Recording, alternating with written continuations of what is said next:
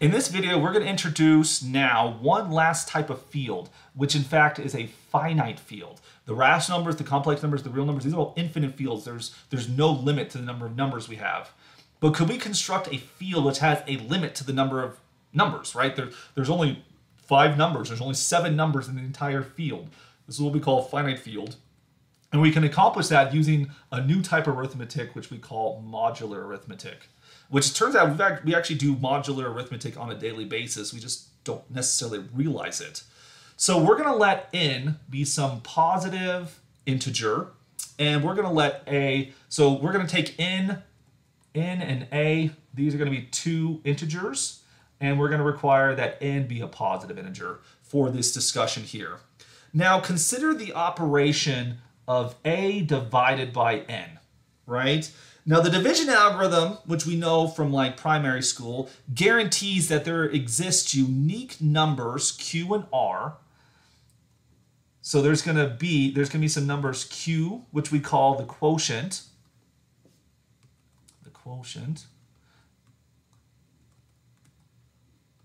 And there's going to be a number r, which we call the remainder. The division algorithm we know guarantees this quotient or remainder such that a is equal to qn plus r.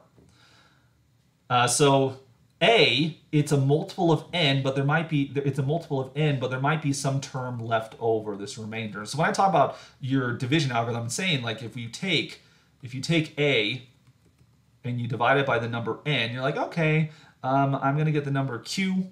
Right, there's all this business going on, and then you get this remainder r. This is what I'm talking about. This can be done for any 2 integers. And we also know that our remainder r, it's going to be less than n, because if it was bigger than n, you could keep on going, and itself will be a positive number. It could be 0 if it divides in there evenly. And so a very quick example of such a thing is, what if we take the numbers n equals 5 and a equals, say, 13? If we were to go through the details of this, we take 13 divided by 5. We're like, okay, what's the biggest multiple of 5 that goes into 13? I can do that 2 times because 10 is 2 times 5. And when you subtract these things, 13 take away 10, you get 3. This is your remainder term. Your quotient was 2. And so this tells us that 13 is 2 times 5 plus 3. So given these 2 integers, we can always do this type of construction, right? So generally we would interpret this statement as 5 divides into 13 2 times with remainder 3, right? So for example, if we had 13 vectors that we want to share amongst our 5 friends, each friend would get 2 vectors, and then we have 3 vectors left over that we have to figure out how to distribute amongst our friends right there. And so typically with the division problem, one is interested in finding the quotient. How do we distribute these vectors amongst all my friends? But modular arithmetic is not interested in the quotient. It's interested in the remainder. The remainder is the term that we love when one does something called modular arithmetic. All right, so we're now ready to define what we mean by modular arithmetic. We're going to take the set Zn.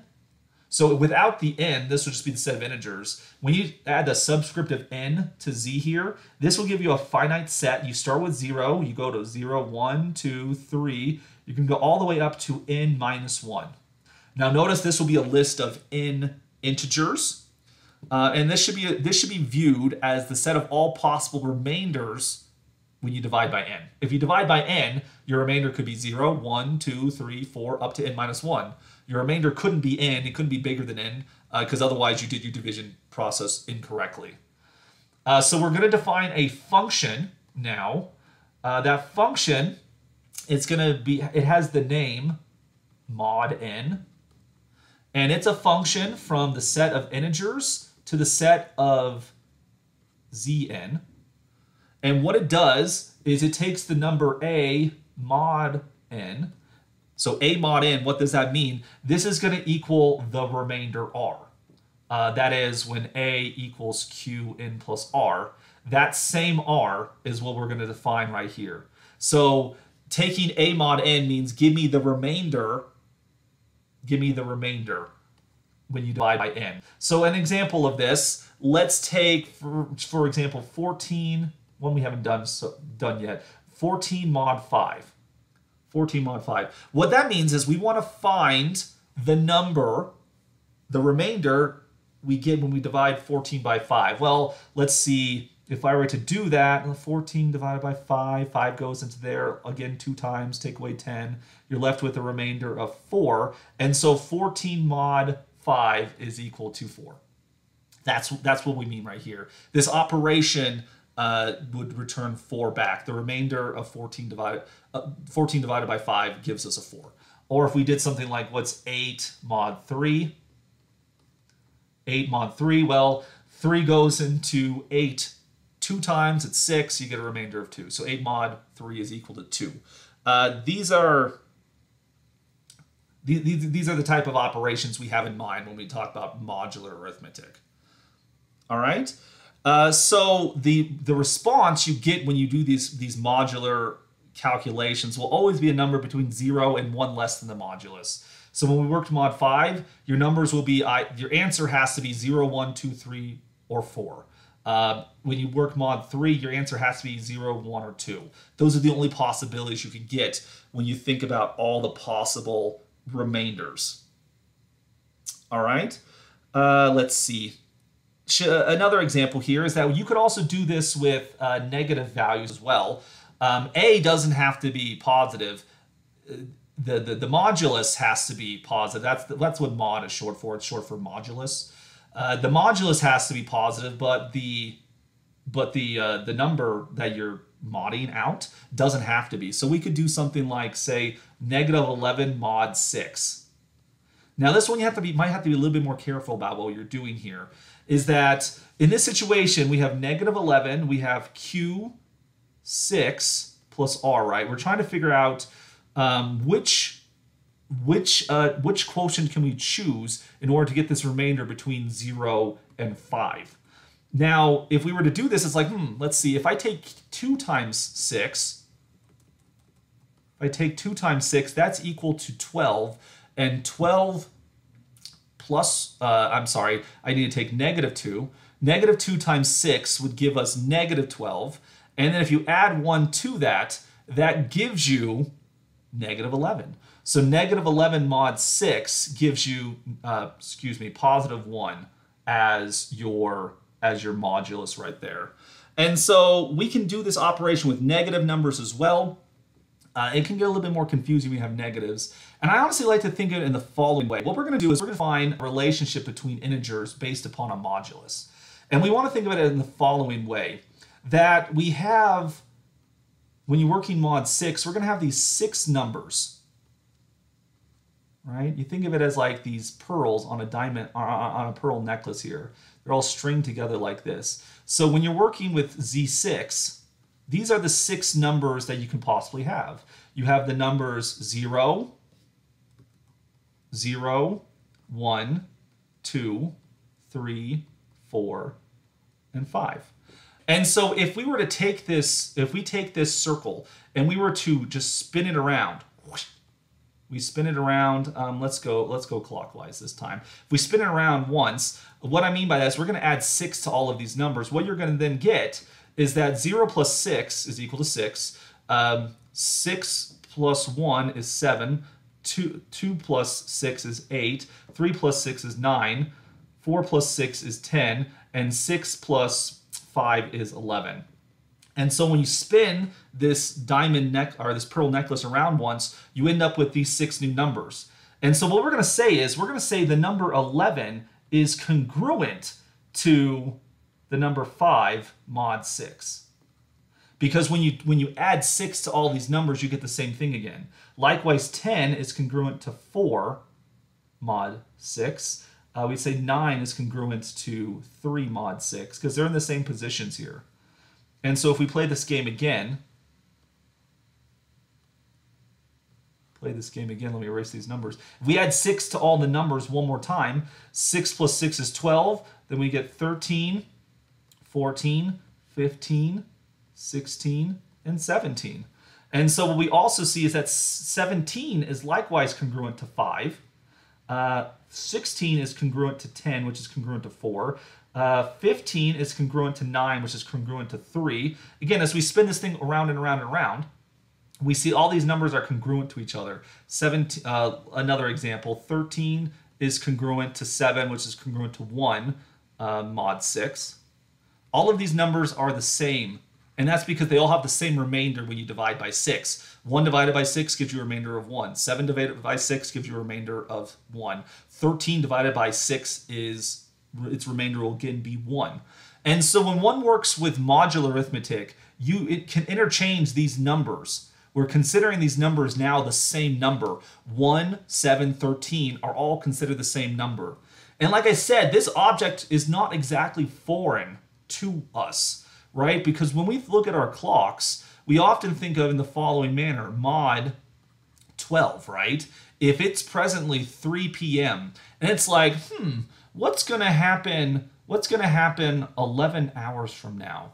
3 plus 11 is equal to 14. Oh, if it's 3 p.m., then 11 hours from now, it's going to be 14 p.m. No, we don't ever say that. We're like, oh, okay, I really need to kind of replace 14 with 2, in which case we're like, oh, if I take 3 p.m. and I add 11 hours to it, that's going to be 2 a.m. in the morning.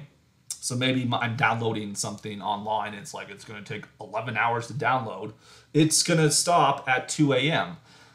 That's when when we work with hours in the day, we're working mod 12, and that's what we're doing just maybe now with different moduli as we start doing these things. So coming back to this negative expression right here, negative 11, if we want to find the remainder, what we can do is we can just keep on adding 6 to it. We could take negative 11 plus 6. That's going to give us that negative 11 is congruent to negative 5. If we add 6 to it again, that'll give us 1. And so that's now a number between 0 and 5. So that's the remainder we want. So any number we have, we can just add or subtract multiples of our modulus until we get the remainder we're looking for. And that's how we do these calculations, mod such and such. And this right here also suggests that we can do things like addition, subtraction, multiplication, and division with various moduli. So I want to show you some examples of how we do this. We can talk about modular addition, modular multiplication by just adding together the integers and then reducing to the remainder.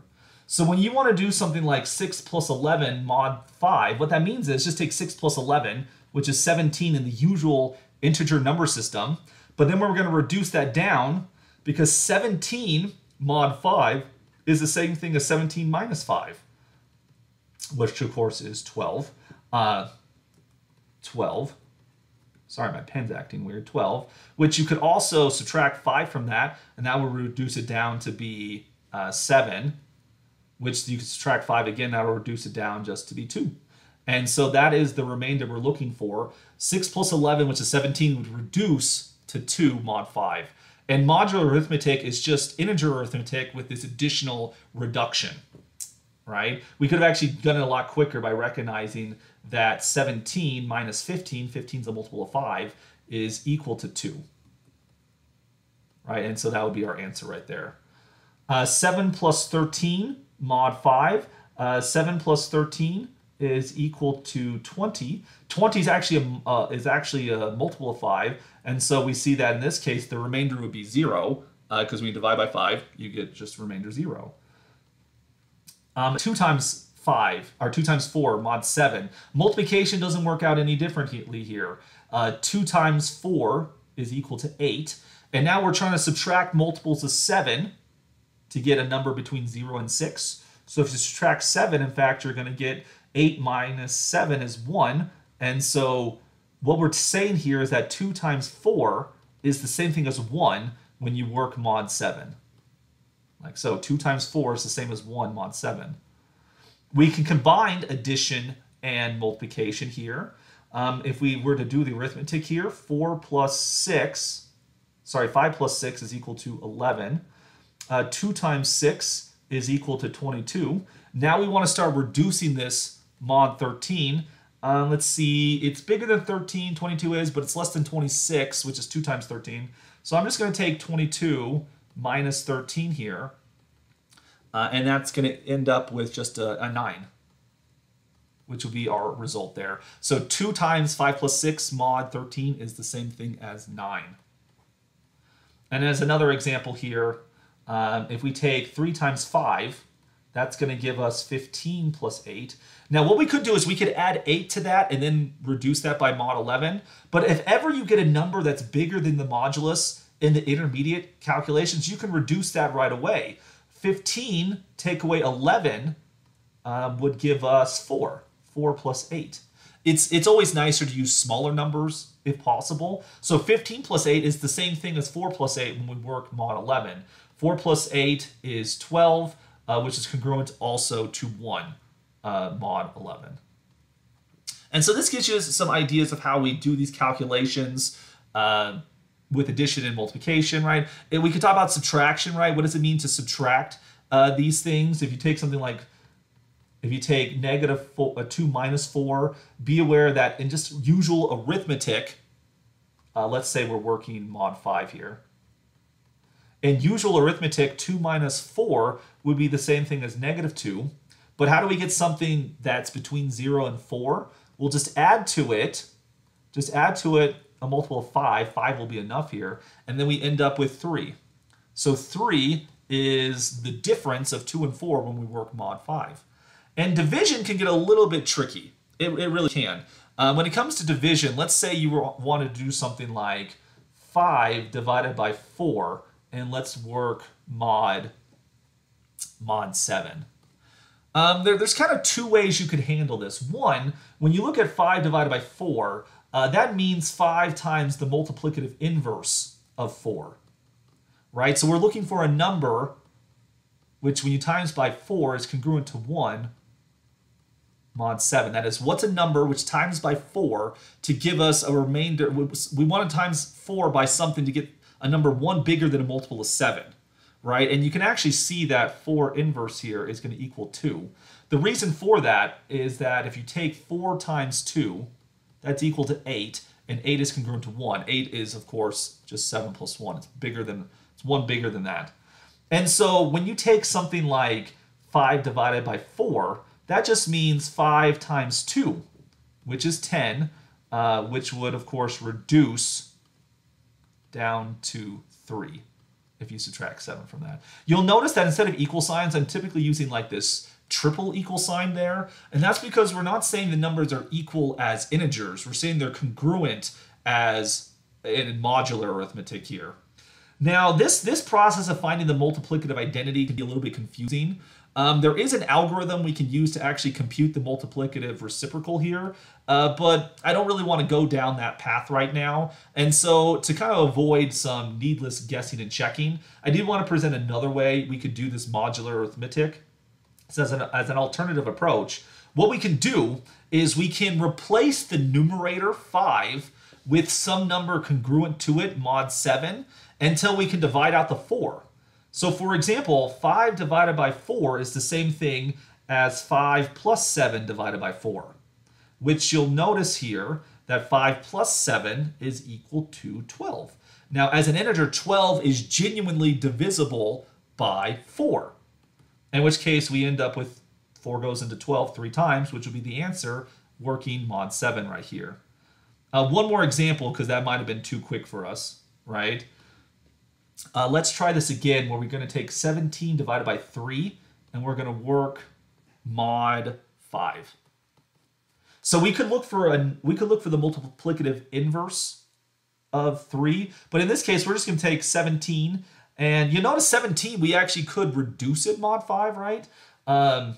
17, because it's not divisible by 3, you could add 5 to it, or you could start subtracting 5, right? If you take 17 minus 5, notice what happens there. You end up getting 12, which 12 divided by 3 is equal to 4, which would be the answer. But that's if we went down, right? We could also have gone up.